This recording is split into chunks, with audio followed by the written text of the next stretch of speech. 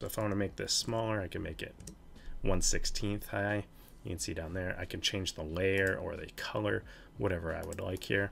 All of these settings are the same as almost every other object within AutoCAD, and they're all editable, just like this was text. Now, the gray background hatch behind a field is just that. It's just a background behind the field. It's not actually going to plot. So when this prints, it's just going to print like any piece of text.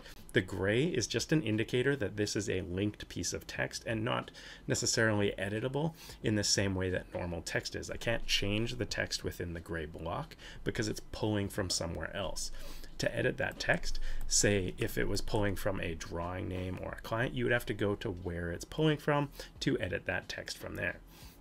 Now, in that case, many times you're going to want to link your drawing title block information to a sheet set or drawing properties so that it can be edited in one place. You're never going to have to open up 5, 10, 15 drawings to edit each piece of text anymore. You can simply open up the main file, change your drawing properties, and that's going to change all of the text in every layout tab that you may have.